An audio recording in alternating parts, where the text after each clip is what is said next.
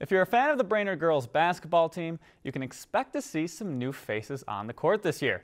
Brainerd's had back-to-back 17-win seasons, but now they have to start from scratch as they have almost a completely new roster. Sports reporter Anthony Scott has more. Weaknesses are experience. 3. That's the number of returning players for the Brainerd High School girls basketball team.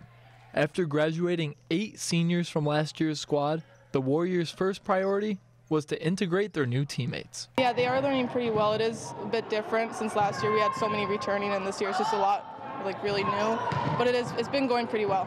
The new team has begun to click, and that can be attributed to great leadership. Our captains have done a great job in our leadership council of pulling the kids together and making sure everyone's involved and everyone's having fun. Well, we're really just now starting to bond, so it's been interesting, but we're getting there. If the Warriors want to continue their winning ways, Coach Nelson says the captains have to take another step forward. It's been my goal for a while to be a leader of this team, and I do really want to make the program better, so pushing the younger girls is what I have to do.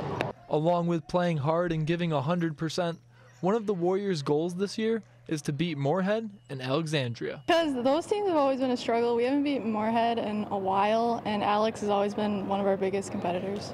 Brainerd took a lot of people by surprise last season, hosting a game in the sectional tournament, and now they don't want to take a step back. We've been surprised. You know, we thought coming in it might be a rebuilding year, but the kids have been doing a great job. We've had a scrimmage already that we performed pretty well in.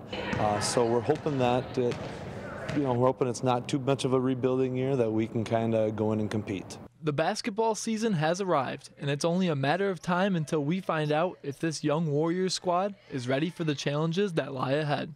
Reporting from Brainerd, Anthony Scott, Lakeland News. If you enjoyed this segment of Lakeland News, please consider making a tax-deductible contribution to Lakeland PBS.